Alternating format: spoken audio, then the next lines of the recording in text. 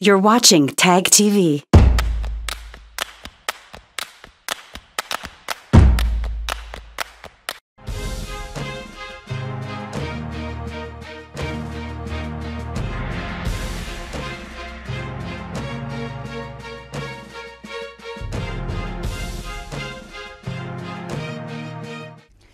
Good evening, welcome to South Asia Newsline. I'm Uzma Jafri. Here are the top stories we are tracking for you on Thursday, the 28th of July. Outrage over Rashtrapati remark row in Indian Parliament. BJP demands apology from Congress. Sri Lanka Parliament extends emergency amid continued crisis.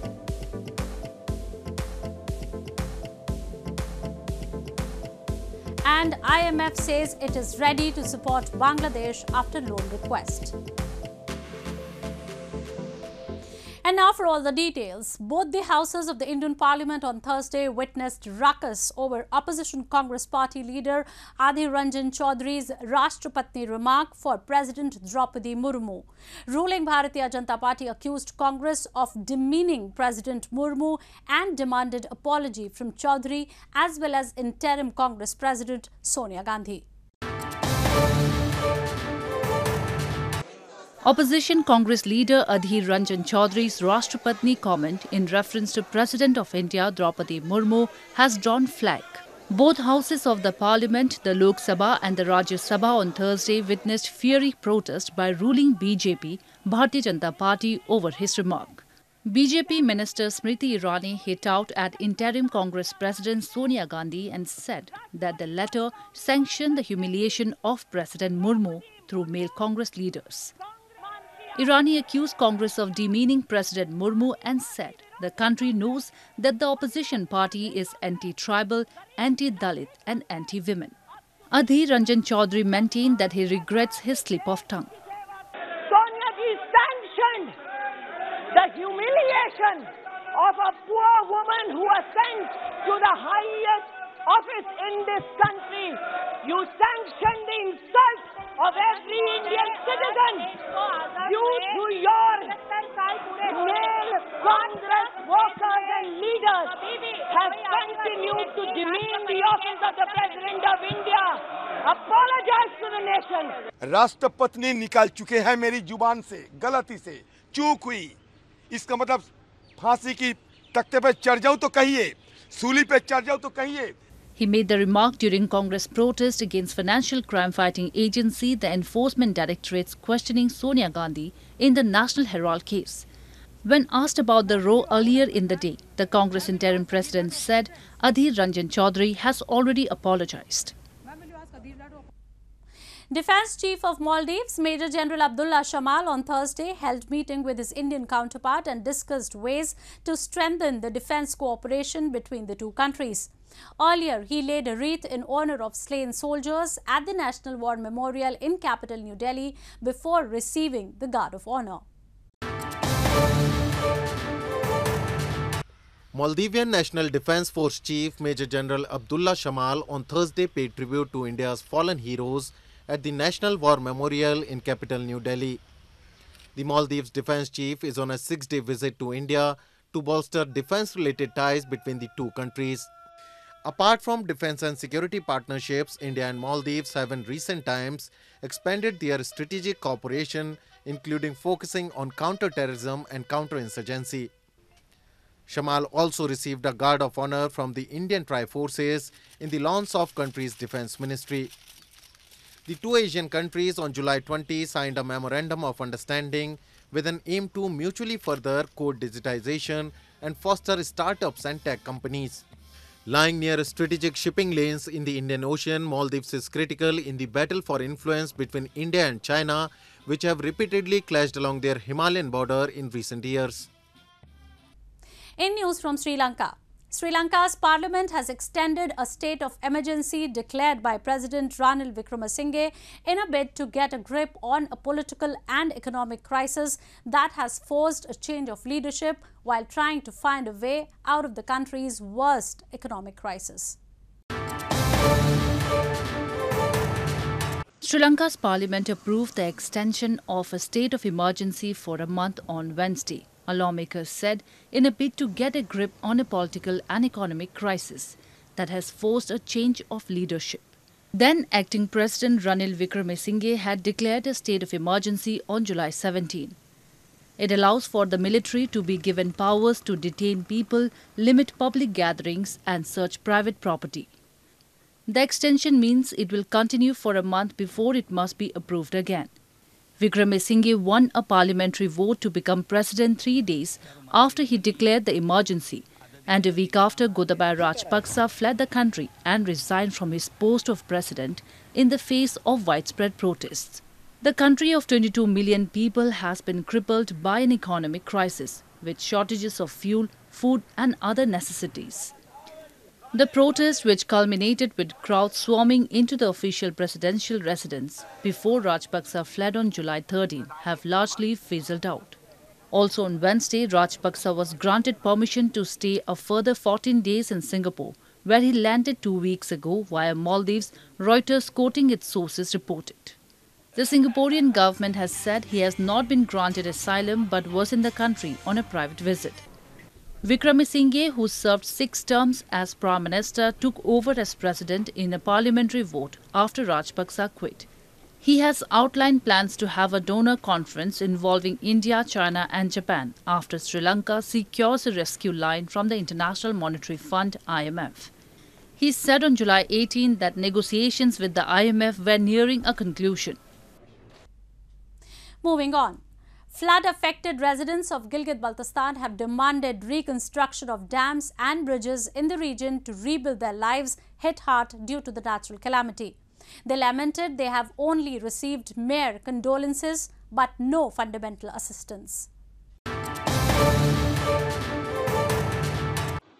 Demolished houses, ravaged trees and debris flow.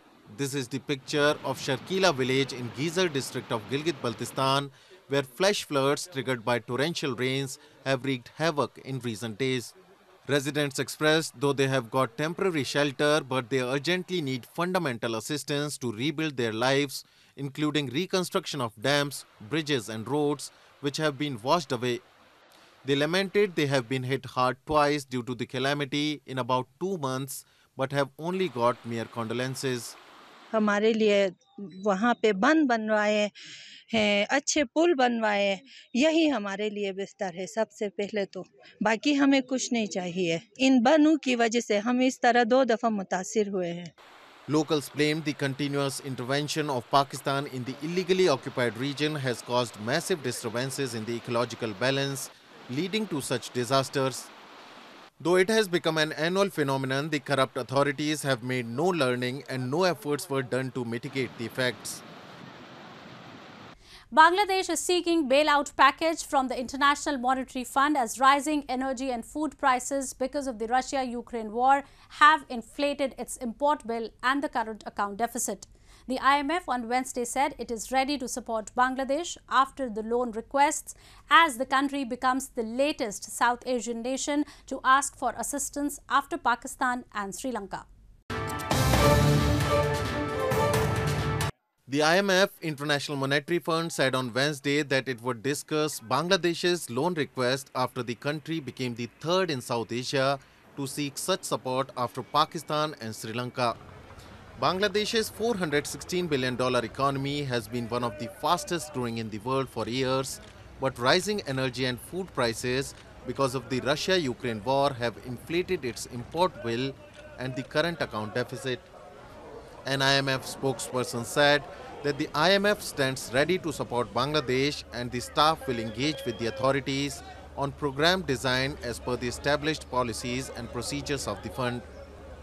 Earlier, Bangladesh's Finance Minister AHM Mustafa Kamal told reporters that the government would take an IMF loan only if conditions are favorable and said the country's macroeconomic conditions were fine. The country's economic mainstay is its export-oriented garments industry, which is bracing for a slowdown as key customers like Walmart are saddled with backlog as inflation forces people to prioritize essentials. After garments, remittances are the second highest source of foreign currency for Bangladesh, a country of nearly 170 million people. Its foreign exchange reserves fell to $39.6 billion as of July 20, sufficient for just over 5 months worth of imports from $45.5 billion a year earlier. At the Tashkent conference in Uzbekistan this week, delegations of over 20 countries exchanged dialogue on the security situation as well as the humanitarian crisis in Afghanistan. U.S. Special Envoy for Afghanistan Thomas West said that Washington stands ready to join partners in supporting dialogue among Afghans regarding a brighter and more inclusive future for their children.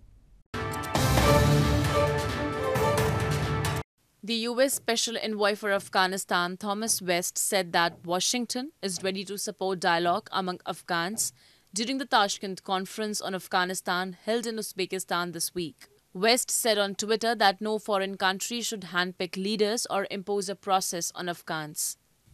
The United States stands ready to join partners in supporting dialogue among Afghans regarding a brighter and more inclusive future for their children, he added. U.S. Special Envoy for Afghan Women and Human Rights Reena Amiri also addressed the issue of restrictions on Afghan women and girls' education in Afghanistan. Taking to Twitter, she said that she stressed that security, economic stability and peace cannot be achieved without upholding the rights of women.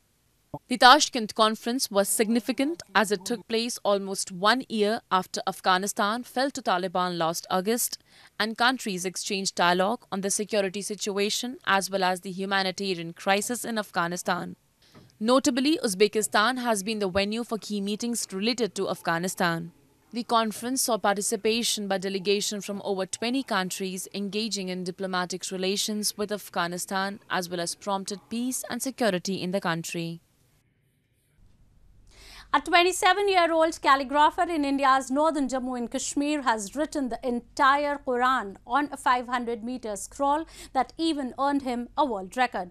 His work was put on display for devotees at a mosque in the Federal Territory's summer capital of Srinagar this week. 27-year-old calligrapher Mustafa Jamil from India's northern Jammu and Kashmir wrote the entire Quran on a 500-meter scroll, which was put on display for devotees at a mosque in the Federal Territory's summer capital of Srinagar on Wednesday. The Lincoln Book of Records recently considered Jamil's feat a world record. He hopes to promote calligraphy with his 500-meter long handwritten Quran, comprising 450 pages, which is 14.5 inch wide and 500 meters long. पहले शुरुआत की थी hand writing सुधारने के लिए। जब मेरी hand writing सुधर गई तो वो मेरे लिए एक नई चीज़ थी कि मेरी आंखों के सामने कुछ नई चीज़ थी कि इंसान भी ऐसे लिख सकता है इतनी खूबसूरती के साथ। तो बाद में फिर जब मैंने कुरान पाक तहरीर किया तो तब तक मुझे अंदाज़ा नहीं था, मैं अपना शौक़ पूरा कर रहा था, लेकिन बाद में लोगों के दरमियान उसको बहुत पजीराई मिली, तो फिर मुझे पता चला इस फील्ड के बारे में कि ये भी कोई फील्ड होता है। Jamil, who aimed at creating awareness among the youth of the valley about the Islamic religious text, wrote it over a period of 6 months. His relatives are more than elated with the recognition his work has earned. तो इसको करीबन 3 महीने writing में लिखने को, और 1 महीने में इसने जो कुरान की बॉर्डर है वो बनाई है, और साथ ही इसको मटेरियल जो भी लगता है इसके लिए 2 महीना लग गया है अरेंज करने में। और अल्लाह का लाख लाख शुक्र है कि उसने मुस्तफा इब्न जमील को इस काम के लिए चुना, तो हम भी बहुत खुश हैं इस चीज़ से। Calligraphy in Jammu and Kashmir is an ancient art. It suffered during the times of insurgency, but a revival in interest in the art has been seen in recent years. Well, that's all we have for you from South Asia this evening. Now our viewers can watch the show on SouthAsiaNewsline.com. You can also visit us on Facebook.com/SAsiaNewsline and follow us on Twitter @SAsiaNewsline. That's all in tonight's edition. We'll see you same time tomorrow. Good night. You're watching TAG TV.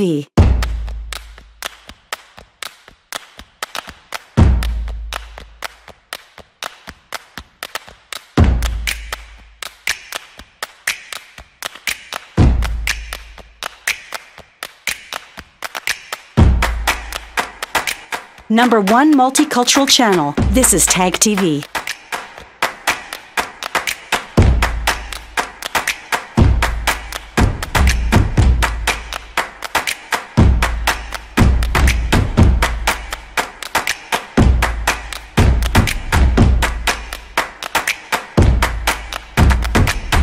Tag TV tags you news, views, and entertainment.